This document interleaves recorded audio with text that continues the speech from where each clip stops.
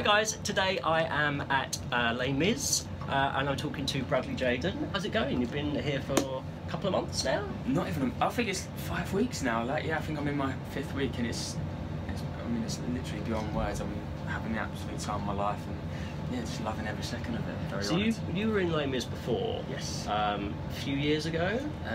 It's from like 4.5 years ago. And you were Enjolras and... No, it's just ensemble when I first started. And then didn't you come back? Yeah, so I played L'Aigle in the first year, right, and I was second cover at Enjolras. Okay. So it was like the 29th year of the production, and then I was asked to audition for Enjolras for the second year. Right. And did you understudy Jean Valjean? I didn't when I was playing Enjolras. Yeah. You did. Okay. I did read that. Right? Yeah. So is Javert something that you'd always wanted to play, or did you think maybe you'd like to come back and play Jean Valjean? You know as what? The main role, or... I mean, a couple of my friends, when they said when I've spoken to them since like being at drama school, they kind of said, "Oh, I remember when you said it," but I don't know. The only role that I ever wanted to play was Enjolras because I never kind of grew up really listening to loads of musicals or kind of knowing what I was capable of, or you know, I didn't start until I was quite late, right, in about 17, 18 when I started to sing. So I didn't really know what I was capable of, what I wanted to do, but I just knew that Les Mis was always something I was absolutely dying to be part of, and I probably would have just swept the floor if they would have asked me to. So to be here now is honestly beyond words. I'm just so lucky. Now, Les Mis, everyone's seen Les Mis, you know, countless times. The thing I always struggle with is defining what is it really about.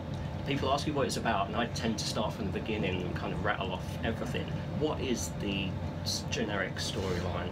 Well, I like to think of it as like, I think I always try and say it's about like love, hope, redemption, and I just think we just so happen to kind of follow the protagonist Jean Valjean on his journey. But what is amazing about Les Mis is that if you followed any particular ensemble member or any other character, they'd have this whole massive backstory and this whole journey of themselves. And I think we just by chance follow Jean Valjean's story, and he kind of wants to, you know, searches for betterment and stuff of that time and era, and you know, it has some amazing parts and roles throughout the show, and it kind of keeps you on your edge, and it brings happiness and sadness and a bit of laughter from certain characters, and I think it kind of just brings everything what you kind of want in a play and in a musical. And what about your character? What's your character all about? I play Javert, which is the kind of, say, the main antagonist of the character, and he. The baddie. I don't see him as baddie. No. A lot of people say he's evil, but I don't think he's evil. I think he's just he's driven and he's committed to his craft, which is the law, and he wants to make sure that everyone abides by the law, and he searches for, you know, the reason he searches for Jean Valjean is because he's broken the law, and it's the one that kind of got away. Yeah. It just by happens that, you know, obviously he's so passionate, some people can perceive that as an evil trait, but you know, he's got such a wonderful arc throughout the whole piece, and you know, stepping away from different characters that have played from him, like, it's just to go on that journey every night is wonderful. I've got a bit of a quiz for you. I normally play this game, but I've decided not to do that with you, and I was having a look for some fun facts about Les Mis. So I'm going to call it Who Am I? This is going to be awkward because I've read the book like 3 times, so if I don't get this... Okay, you should know them then. There's only a few, but there's some easy ones, mostly about Javert. Where and when was he born? He was... Well, or what kind of establishment was he born in, more than whereabouts in? Well, he was born from a fortune teller's son, and he was born in a jail. So, you know, but I'm trying to work out how old. So he dies at 52. So I'm trying to think, is it 53?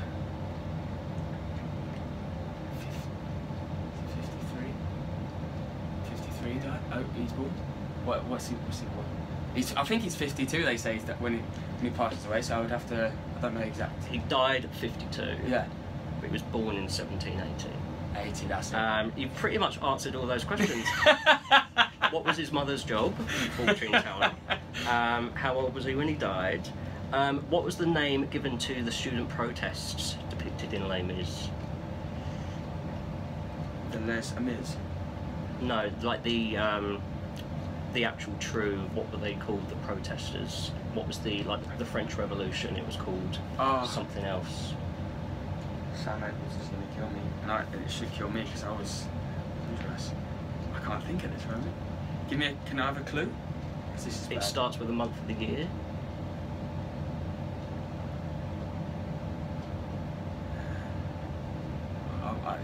The June Rebellion. That's it. How does Javert die? Well, maybe I should leave that open so that the people that haven't seen Les Mis over this time and why they haven't seen it, I don't know. Let's not should ruin come and it. see it. It's definitely not when he sings Stars, though. Definitely not. What's Javert's nationality? Oh.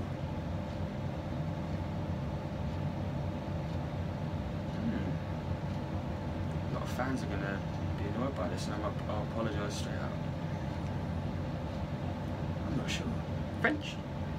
Is it just French? Because I thought if he's a fortune teller, he's a traveller, so... I think, well, according to Wikipedia fandom... I was going to say French, which but may or may not be because he is a reliable. fortune teller.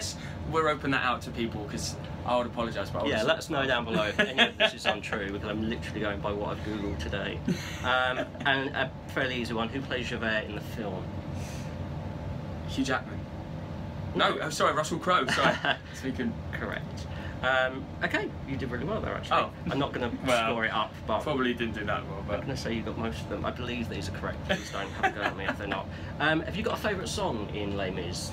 Not necessarily one that you sing, but just in the whole show. My favourites... One of my favourites every night is Confrontation, which I have to... But I've always absolutely adored that. And I think my other favourite one would be the epilogue. I think it's absolutely stunning. It's like proper pulls at the heartstrings. It's hard to pick one, isn't it? Because it pretty much is just one. Yeah, I mean you could literally just pick a song and at any point you're like, yeah, that relates to me and that relates to me, and that day you go on stage and that one just blows your mind how the audience react, and sometimes you come off and go, oh, I didn't like that, didn't like how I did that this evening, and that has a big change. But yeah, Confrontation is definitely one that's always fun. And finally, why should people come and see Les Mis?